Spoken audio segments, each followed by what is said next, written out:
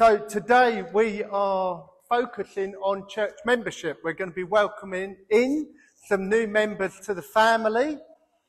Amen? Amen.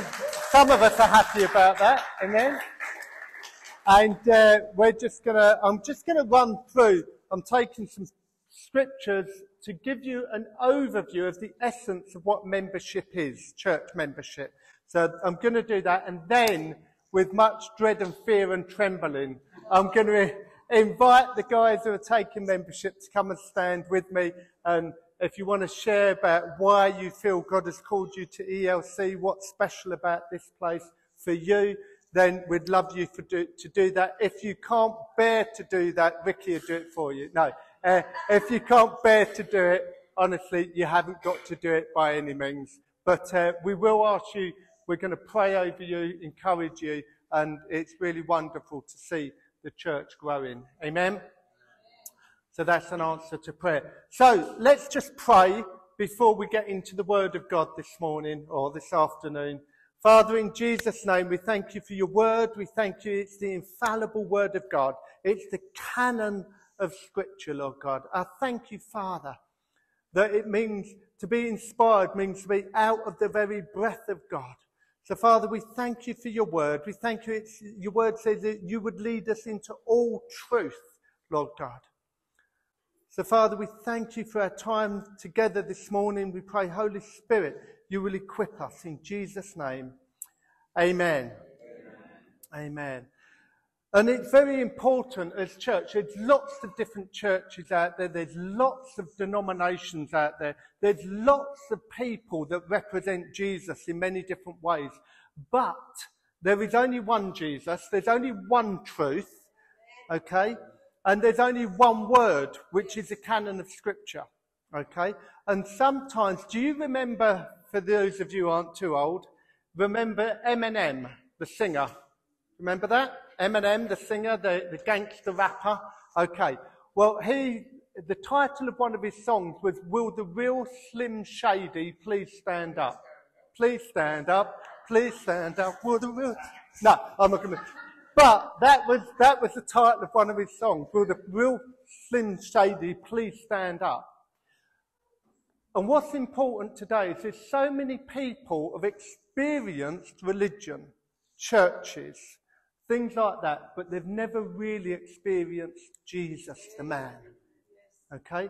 They've experienced other people's version of Jesus, which can be condemning, unforgiving, punishment, all sorts of stuff. Or total liberality, where you can do whatever you want and it doesn't matter and there's no... We want to represent the real Jesus. We want the real Jesus to stand up, the truth of the gospel, the balance of his love and his grace. Amen? And so that's important for us as a church. So just some thoughts then as we explore membership. Membership to a church is not joining a club. Okay, we're not a club. Okay? We are a family. And we are the family of God. Scripture says we are adopted into his family. And we become heirs and co-heirs with Christ Jesus. So if I was adopted into a family properly, I would receive an inheritance from that family as well. Okay? I become equal in that family. And that's what God has done with us. He's adopted us into his family. He says, and then he says, now you're one of mine. You're one of my own. You belong to me. And we then identify, yes, we have an earthly family, but we also have a spiritual family, which is the global international church of God. But then as that breaks down, you get the expression in different areas. So you get different denominations, different churches, but really we're all the same family. We might express things in slightly different ways. But in essence, to be born again is to be born again into the family of God. Amen? So church membership really is identifying with the local church. For me, churches are ice cream. Tutti frutti, chocolate chip, raspberry ripple, whatever you like. Church is ice cream. Church is ice cream. But there are different flavours. Here, we're probably tutti frutti and a bit loopy. We're probably tutti frutti. But round the corner, there'll be chocolate chip. And that might be more traditional. And then round this way, it could be raspberry ripple. And that might be even more crazy than us. But joining Effective Life Church, you're saying this is the flavour and expression of family that I choose, I want to identify with, I want to be a part of, and I want to grow with these people around me and become a part of that particular expression of the heart of God. And really, that's membership. Okay? Membership's not a load of rules and regulations. But to get the essence of membership from the Word of God, I just want to read a few scriptures this morning. So, Nehemiah, chapter 1 and verse 2. And it says, Hananiah, one of my brothers, came from Judah with some other men, and I questioned them about the Jewish remnant that had survived the exile, and also about Jerusalem. They said to me, those who have survived the exile are back in the province, but are in great trouble and disgrace. For the walls of Jerusalem are broken down, its gates have been burnt with fire. When I heard these things, Nehemiah said, when I heard these things, I sat down and wept. For some days I mourned and fasted and prayed before the God of heaven. So you can see Nehemiah's passion for his people, even the ones he hadn't physically met. As soon as he heard what they were going through, it was heartbroken. If it affected them, it affected him. And that's covenant relationship. Amen? That's covenant. If it affected them, it affected him. And so then it goes on to say, Jeremiah 2, chapter 2, the king asked me, why does your face look so sad when you are not ill? This can be nothing but sadness of the heart. So Nehemiah was affected by what was going on through or happening to the other Jews. Do you know statistics today what the greatest religion under persecution is? What is the greatest religion under persecution today? Christianity. Christianity is the greatest belief system that is under persecution today. So you see, Nehemiah had such a passion, and Nehemiah then asked for favour. You know the story. He asked for favour to go and rebuild the city and rebuild the temple. And I just get that sense in his heart that the love that he had, that when he saw this happening to his people, it so affected him. And that's covenant relationship with one another. David and Jonathan in the Bible had a covenant relationship. They said to each other, no matter what your need is, no matter what the future holds, I'm going to be here for you, even if you're not here for me. That's covenant relationship. You don't get that in the world. You turn your back on me, I'm turning my back on you.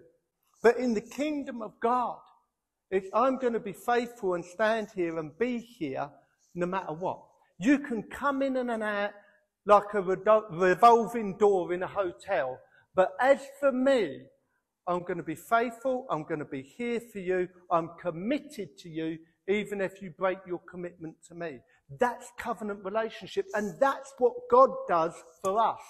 How many times have we backslidden and walked away and fouled and sinned and pick ourselves up and repent, and only to do the very same thing 10 minutes later when you're driving the car in Gravesend? Do you know what I mean? We do, and we fall over ourselves and we muck it up time and time again, but yet God remains faithful to us. And a part of our DNA as his children is to be faithful to one another like he is faithful to us. That's a part of the DNA of Christians, of the believer, is being faithful to one another as well. There's purpose in membership. Ephesians 4 verse 11 to 16 says this. So Christ gave the apostles, the prophets, the evangelists, the pastors and the teachers to equip his people for works of service, so that the body of Christ might be built up until we all reach unity in the faith and in the knowledge of the Son of God, and become mature, attaining to the whole measure and the fullness of Christ. Then we will no longer be infants, tossed back and forth by waves, blown here and there by every wind and teaching, and by the cunning craftiness of people in their deceitful scheming. Instead, speaking the truth in love, we will grow and become in every respect a mature body of who him is the head, that is Christ.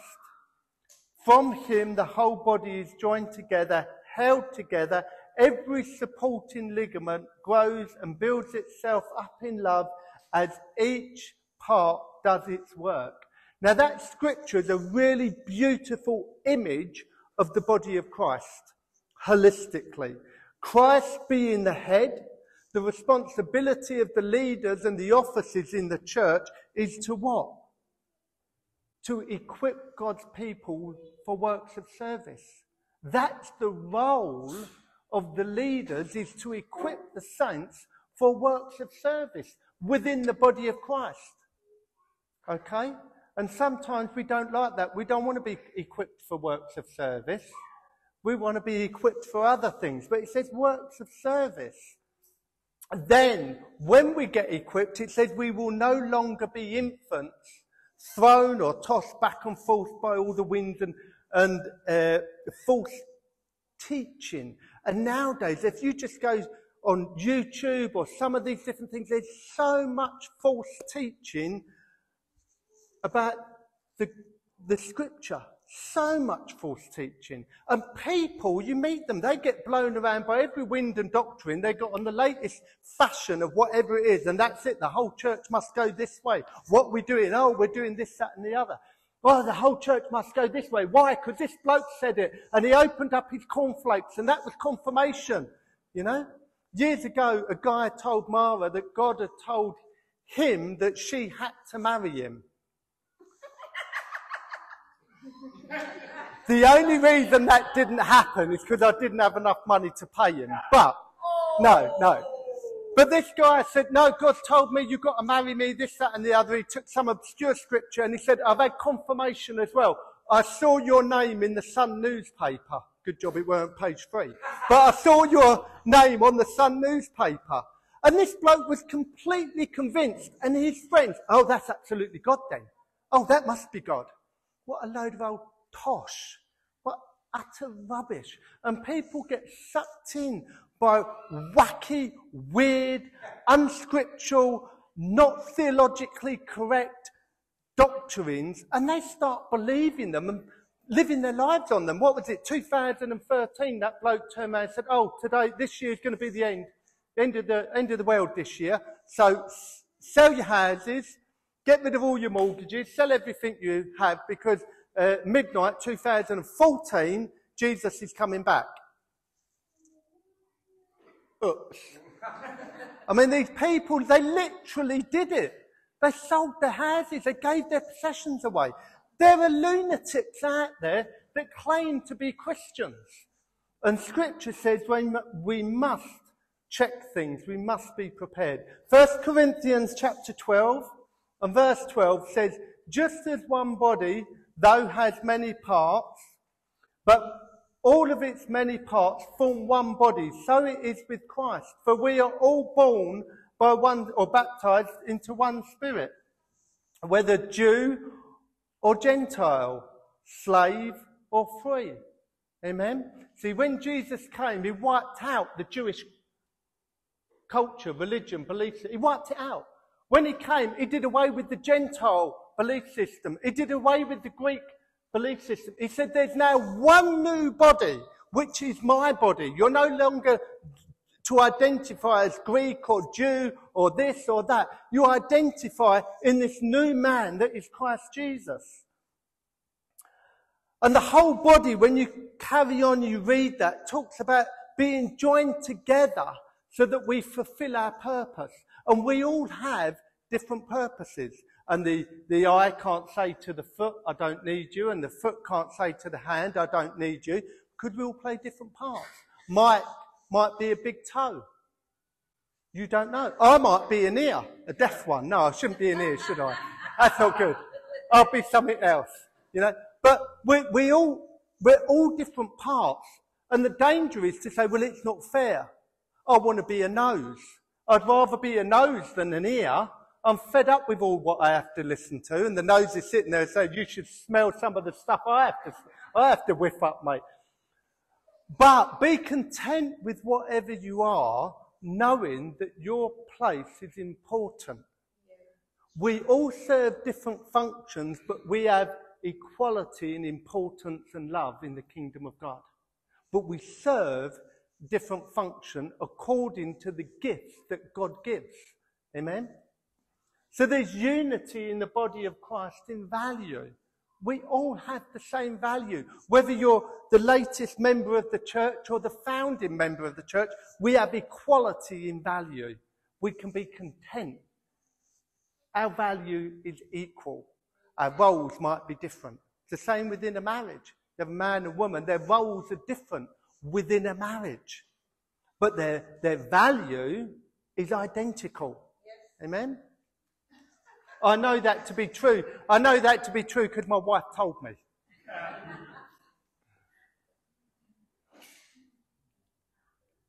In the church, God has ordained that there are leaders. Hebrews 13, verse 17. Have confidence in your leaders. Submit to their authority because they keep watch over you as those who must give an account. Do this so that their work will be a joy and not a burden, because that would be of no benefit to you. Amen? Now, if you struggle in whatever church you're in to submit to leadership, do you know the easiest answer? Either obey God and submit or move out of the church. It's that simple. It's literally that simple. I've done it in the past. I've sat under men that I felt were not doctrinally correct. It was affecting my family, and I prayed about it, and it was the right thing for us to move on, and that's what we did, you know. Other times, I've had rebellious streaks in me, and I've had to get my house in order, and I didn't like being told the truth. I didn't like it. The truth isn't comfortable. Jamie Buckingham wrote a book, The Truth Will Set You Free, but it will make you miserable first. And it's so true. It is so true. The truth will set you free, but more often than not, the truth that we have to face, especially about ourselves, is not always very nice. You mean I'm not the best thing in the world? And there was me thinking, you know? And sometimes the truth isn't nice about ourselves. But it says, do this so that their work will be a joy and not a burden. That would be of no benefit to you. So who gets the benefit? The leader or the person under the leadership? The person under the leadership. They're the ones actually who get the benefit. I work at Sanctuary as well now, and I say to some of our guys that move into the house, Sanctuary is like supermarket sweep. You can come here and you can get a trolley and you can fill it up. And you can get counselling, you can get drug and alcohol support, you can get your washing done, you've got a roof over your head, we can help you get back to work, we can do all these different things. So by the time you're ready to move on to your own tenancy, your shopping trolley is blimmin' loaded. You are well equipped now for the next season of your life. And that's what Sanctuary is like. Or you can come in and grab a shopping basket. And you can walk around and whinge and complain that you don't like this and you don't like that. And by the time you're ready to move on, guess what? Your basket's as empty as what it is now as what it was when you came in. And it's the same in the body of Christ. When you allow yourself to be equipped, when we humble ourselves, when we're willing to learn from one another, man alive, like supermarket sweep. You never know what God will do and the doors that he can open ahead of you. In church membership, why do we have church? Church membership is identification. We are identifying with one another that we are a body of people, ELC in our case, and we are working together, we love each other, and we are supporting one another. And it's identification. So those taking membership today are saying, I want to be identified, I'm a part of this. Now Scripture says, know those who labour amongst you. That's more than a Sunday morning handshake. To know those who labour amongst you. So we have to be aware. Also, your authority only extends to the level of your commitment. So if you won't be committed and take responsibility for something, you can't have authority over it because you're not willing to commit to it. You know? So if I want authority in my household, I've got to be willing to commit to my wife and my children to stand there and have authority. But if I'm out 24/7 and I don't come home, I'm away for weeks at a time, I don't care about my family and I don't fulfil my role as a husband or father, then what right do I have to exert any authority over my family? Because I'm not taking any responsibility. See, in becoming a part of a family is about responsibility. I'm trying to teach Caleb this at the moment. It's not landing. I'm saying, son, there's other people who live in the house, not just you. And we all have to put stuff. When I was a kid, you had to wash it up. There were 8 of us living in our house. My mum, my dad, that took it up to 10. Then a lodger, that was 11. When you had to do washing up, it was like a prison sentence. You were there forever. All I'm asking is that you get it from the table to the dishwasher. Gazoom! The dishwasher will do the rest for you. You haven't even got to turn it on. It's just not landing. It's just not got the concept of this thing. So I say, oh, we're having takeaway. Oh, have we got you takeaway? No, son, we haven't got you takeaway. See, we cleaned up all our mess and we put it in the dishwasher and then we said, oh, we'll have takeaway. But of course, you went to your room and you couldn't be bothered to clean your mess and you didn't want to participate and you took no responsibility. So guess what? You have no authority to phone Mr. Gandhi and order a nice takeaway. Next! Amen? It's tight, but it's right. It's a bit tough sometimes, and it's the same in the body of Christ. We all play different roles and have different functions of responsibility. You come in and you have the pleasure of walking up the runway of this beautiful blue carpet. But you don't clean it, do you? Do you come and clean the carpet? No, you don't. Do you hoover? No, you don't. Do you dust? No, you don't. Well, yes, I know you are. Two nodding. They're like the Churchill dogs. But you don't do that. Somebody else does it and you get the benefit. But, do you pay the bills? Do you do the administration? Do you prepare the sermon? No, you don't. Why? Because somebody else does that. See, we all have different parts that make up the body of Christ. And they're all just as important as each other. Amen?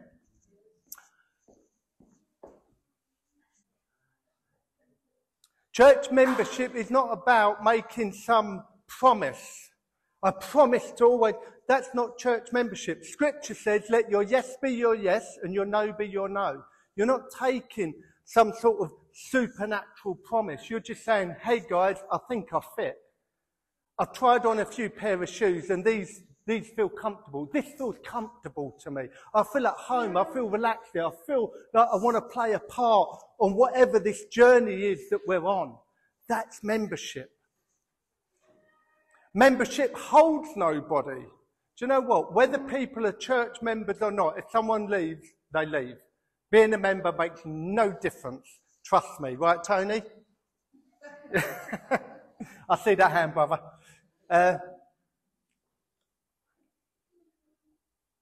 Church membership is not becoming a clone of the person next to you and having to share every view that they hold.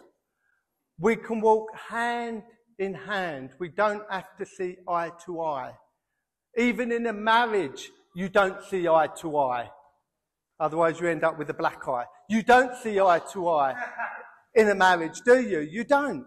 You have different points of view, different angles, different priorities. So me and my wife, we don't see eye to eye on everything. I've just learnt to be obedient. I've just learnt to say, yes, dear. Yes, dear. No, dear. I don't know what to do, dear. No. But it's the same in the body of Christ. Now, the danger comes in when it tampers with doctrine, canons of Scripture, which must be correct. And if somebody's in the body of Christ teaching false canons of Scripture, false doctrines, then that has to be corrected. But in general, we don't all see eye to eye. We're not clones. And that's wonderful. You don't want everybody to be the same. Everybody's different. We're all individual in that respect. I often say to Mara, how come we had 3 children? 3! We fed them the same food. They watched the same programs. We did the same thing. How can they be so different? What happened? They've run in the wash or something. Something happened. How can they be so different when you bring all 3 of them up exactly the same? And yet they can be so different. That's because Scripture says God created them in the secret place of the womb. He knitted them together. Psalm 139. Wonderful. Amen? So we're not some cult where everyone's got to have the same point of view. But we are a family. We are, as Peter put it in 1 Peter chapter 2, verse 9, but you are a chosen people, a royal priesthood, a holy nation, a people belonging to God, that you may declare his praises of him who called you out of darkness into his wonderful light. Notice Scripture never talks about individuals when it's applying the family. Can you not go to church and still go to heaven? Yes, of course you can. Going to church doesn't make you a Christian. It's a relationship with Jesus that makes you a Christian. But coming to church identifies you in the body of Christ. Coming to church helps you fulfill all the one another's of Scripture. Coming to church is to be a part of a family. Jesus isn't coming back for an individual.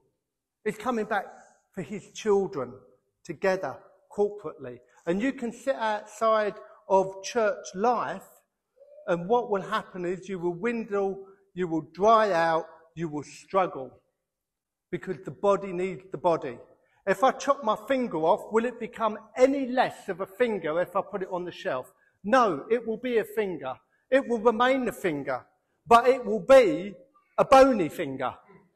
It will have no life in it. It will not be able to function as it's meant to function, being on the end of the hand, which now it serves its purpose with the other fingers. But if I chop it off and put it on a shelf, I can stand there and say, well, it's a finger, it's got every right to be on the shelf. It has, but it will never achieve what its purpose is. And its purpose is to be with the rest of the fingers on the end of the hand to make a difference, which is handy. Thank you. Oh, thank you. I'll be signing autographs at the end. No. We have diversity in culture, but unity in kingdom.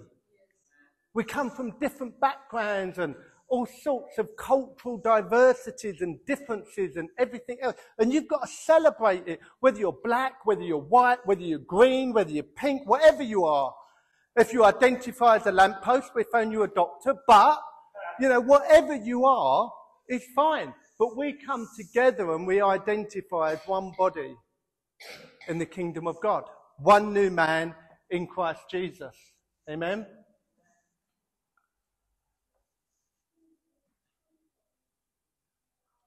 John 15 verse 13 says, greater love has no one than he lay his life down for his friends. Greater love has no one than they lay their life down for his friends. A friend of mine who was a pastor of a church said to me years ago, Matthew, once somebody's been a Christian for a year and they've sat in a church for a year, they should be serving within the church. If their mentality is, I don't want to serve because I won't get fed, they really have not understood the gospel at all.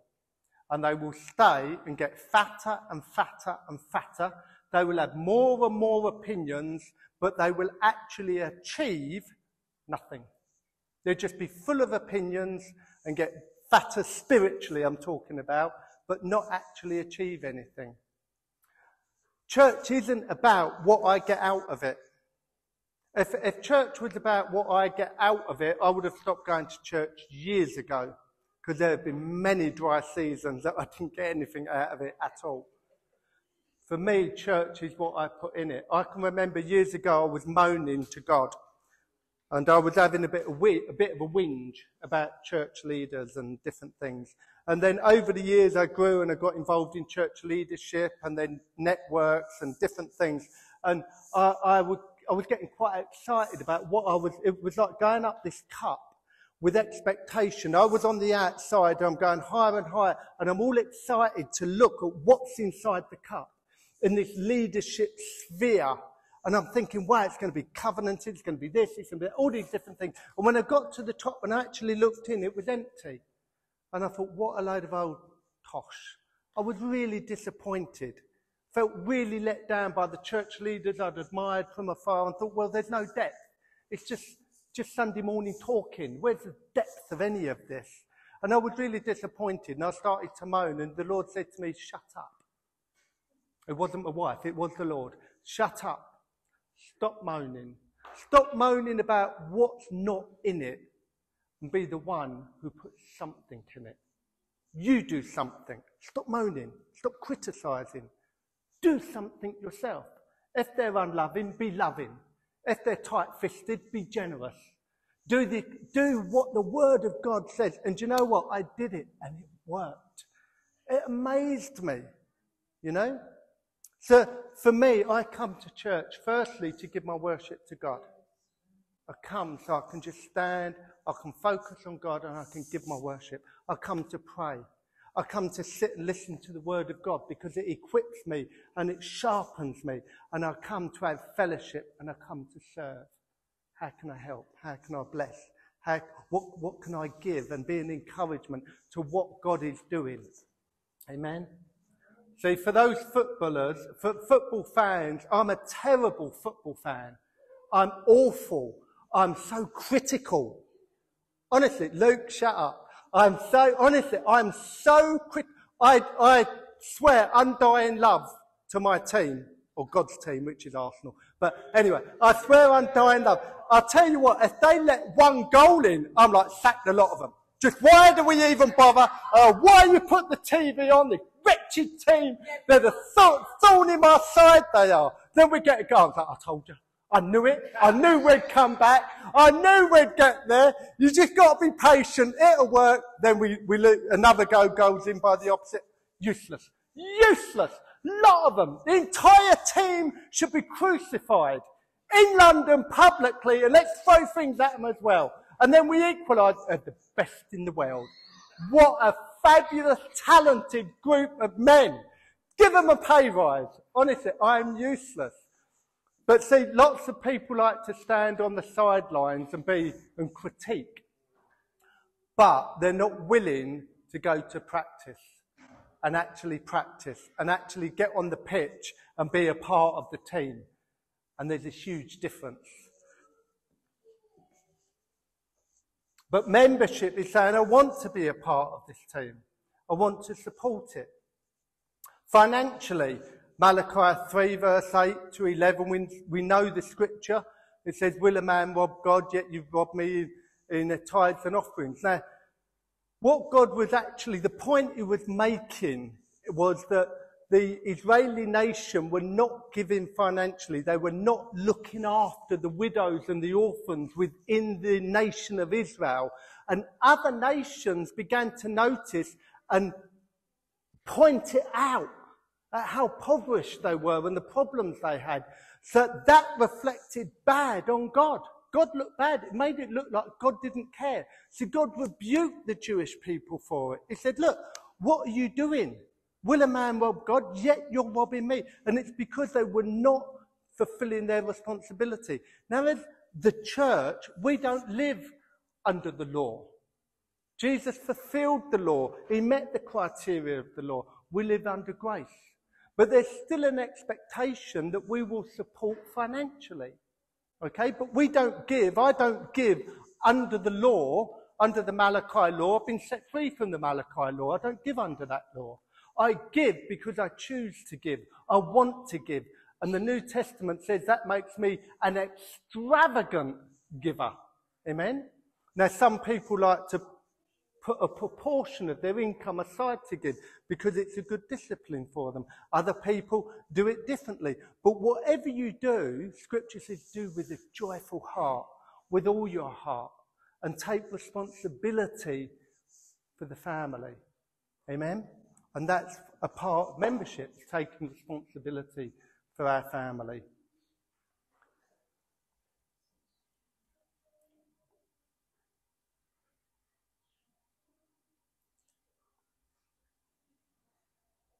I've touched on this already, but it says, watch out for false prophets. They come into you as sheep, in sheep's clothing, but inwardly they are ferocious wolves. Be careful. 2 Timothy 3:5 says, they have a form of godliness, but deny its power, have nothing to do with such people. And that scripture, that second one, 2 Timothy chapter 3 verse 5, it says, having a form of godliness, but denying its power, have nothing to do with such people. That is such a powerful scripture because it's saying, look, there's people out there, they have a form of godliness. They sound like sheep. That's what they sound like. So when you talk to them, they can talk the talk. So you can talk sheep together. And you can do it because they're sheep. It says that they have a form of godliness, so they sound like sheep. They know the word of God. Don't forget, when Satan tried to tempt Jesus, what did he use? Scripture. He used the word of God. That's what Satan did. Doesn't it not say you can turn this bread, these stones into meat? Doesn't it not say throw yourself off this pinnacle and you'll be saved? Doesn't it not say? So they can talk the talk. They can have knowledge of Scripture. They can attend church services. But when push comes to shove, the thing they deny is love. Not talking love, but genuine love. The genuine love of God. That bit they deny. It says, have nothing to do. So they deny. What is the power of God ultimately? Love. Love. God is love and love is God. It comes from the same essence. So the power of God is not the miracles to create this and the miracles to create the universe and the miracles to set this in place and that in place. In actual fact, the power of God is love. And you can meet people who have lots of theology and lots of experience, but what's the genuine love? Is there genuine love? What comes out of their mouth? Is this love motivation? Is this coming from a place of love? And that is how we're called to identify those who are not true. Dear friends, do not believe every spirit, but test the spirits to see whether they are from God, because many false prophets have gone out into the world. So being a part of church life is protection for one another. You can weigh things up. You can say, well, what do you think about this? I heard this, I saw this, what do you... And there's a sense of protection because that's the body of Christ. And the last scripture, Matthew 22, verse 36. The religious leaders, when Jesus walked the earth, the religious leaders were continually following Jesus. Not supporting him, but following him. And they were looking constantly for different ways to trip him up. So no matter what, he couldn't put a step right for getting it wrong in the religious eyes. And they were constantly looking to trap him and confuse him and pull him down and prove that he was false. So this scripture says, teacher, the religious leaders are beckoning, teacher, which is the greatest commandment in the law? Now they were talking about the Torah. And they would all be well equipped and well versed in the Torah. He said, what's the most important commandment in the law? Jesus replied, love the Lord your God with all your heart, with all your soul, and with all your mind. This is the first and greatest. The second is like it. Love your neighbour as yourself. For all the law and the prophets hang on these two commands. Now what I love with Jesus, they ask one question. What is the greatest commandment? One question, expecting one answer. Jesus comes back with two answers. He says, love the Lord your God with all your heart, all your mind, and all your soul, and love your neighbour as yourself or your brother. And he brought equality with loving God and equality with loving one another on the same level. See, the cross is like that. From God to man, and then sideways from man to man. And if it's just like that, it's not complete. Or if it's just like that, it's not complete. The cross complete is our love for God causes a chain reaction in the heart that causes you to love other people. And I've met some Christians, they say, yeah, me and God, fine. His people, can't stand them. Got no time. Or you meet other Christians, they say, well, it's just me and God, I don't need any other Christians in my life. And I think, man alive, seriously, are you saved? You might think you're saved, but are you saved if that's your mentality? Because the result of being born again, inside you, there's a birthing of love for one another. There's some people you think, I don't even like Mike, but I just can't help but love him. That's not a confession. That's not a confession, Mike. It's an example. Put the pen down. Put the pen down. No.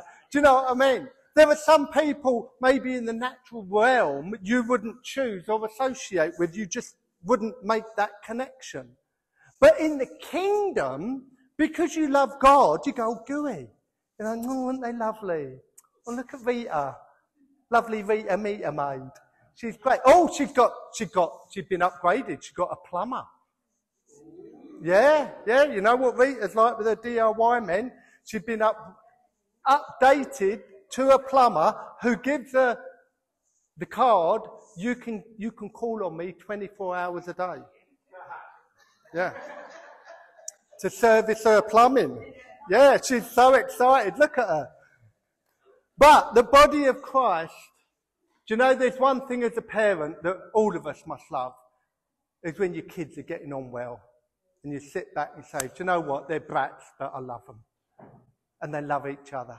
And that's a wonderful expression, it's a wonderful joy. And I'm sure it's exactly the same with God, that he must look down.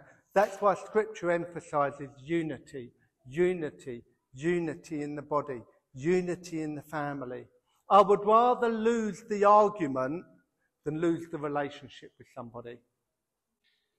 I would rather let them think I'm wrong. I don't care. I don't mind. I'd rather lose the argument than lose the relationship, because the relationship's more important than the argument. Amen? So there's some thoughts on membership. The last scripture is this one. It's when Saul was on the road to Damascus. Saul had been killing Christians left, right and centre, been killing them, and on the road to Damascus he has an encounter with Jesus. Suddenly there's a bright light around him, and the voice of the Lord Jesus says to him, Saul, Saul, why do you persecute me? Saul never persecuted Jesus directly, ever. But yet, on the road to Damascus, Jesus appears to him and said, why do you persecute me? Saul, Saul, why do you persecute me? Who are you, Lord? Saul asked. I am Jesus, the one you are persecuting. Why? Because Saul was persecuting all the Christians, the early church, and he was killing them. And it was so personal. We have to be careful not to pull each other down, but rather to build each other up. Saul, Saul, why do you persecute me? And you might think, well, you know, it doesn't matter, I'm only saying this, that and the other about Woz. Be careful, because Woz belongs to the Lord. Be careful. Be careful what you say about each other, because we all belong to God. Amen. And that's the wonderful joy. So I hope that enlightens you a little bit on membership, or the heart of what membership is about.